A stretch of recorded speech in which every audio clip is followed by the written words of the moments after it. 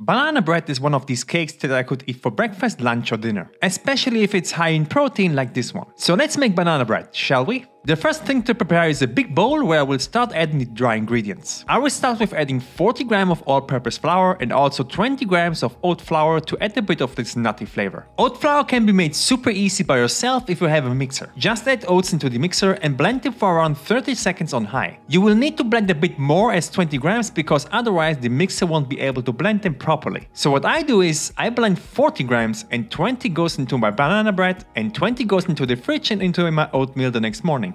Next is a scoop or 30 grams of whey vanilla, or if you have, chocolate protein powder. I will also add in 20 grams of unsweetened cocoa powder, half a teaspoon of baking soda and 1 teaspoon of baking powder. Combine all the ingredients until it becomes a brown grayish color. Now, if you want to use casein powder, you can do that as well. I did both versions and will show you the difference and tell you which one I prefer after they are baked and I get to try them. So let's move on with the wet ingredients. I will peel a ripe banana. Ripe bananas will add a lot of moisture and sweetness to the banana bread.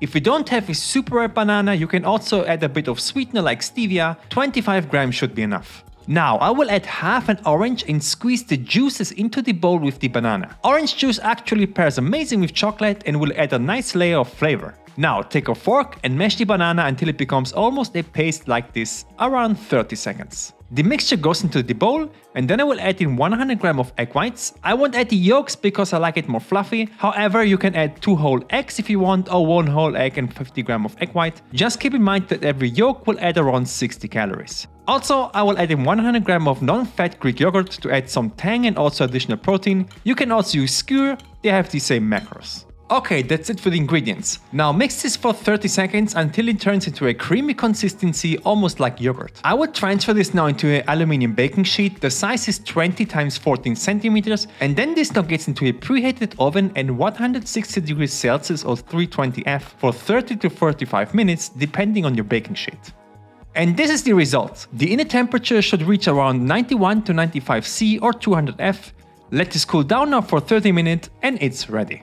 So let's cut one slice and check it out from the inside. Super fluffy and nice looking interior, and by the way, the small bubbles that you can see is the result of the baking powder and baking soda. The entire cake comes in with 617 calories, 96 grams of carbs, 4 grams of fat and 56 grams of protein. But now let's check out the casein cake. I did the exact same ingredients but added casein instead of whey. And as you can see, the casein doesn't rise properly and remains pretty dense. It looks almost like a protein bar. So if you want a fluffier interior, you have to use whey.